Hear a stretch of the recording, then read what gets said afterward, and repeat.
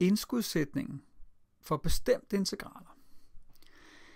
Ja, hvis man har sådan et bestemt integrale, og man skal integrere f af x fra a til b, så kan man ligesom opdele det i summen af to integraler, hvor man ligesom først integrerer fra a til c, og derefter fra c til b.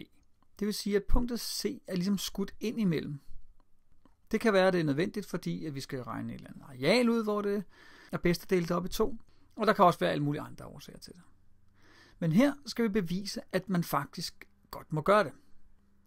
Og som ofte, når det er med bestemte integraler, så beviser vi det simpelthen bare ved, at vi udregner hver side og ser, om vi får det sammen. Så venstre side, der udregner vi her på sædvanlig vis.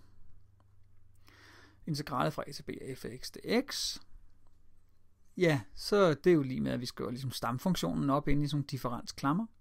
Og så får vi store f af b minus store f af a. Og det var venstre side.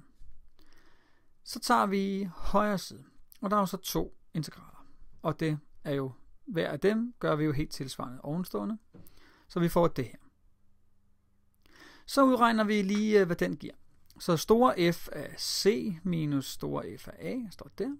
Og herover giver den store f af b minus store f af c. Dem har vi der. Nå, hvad giver det her så?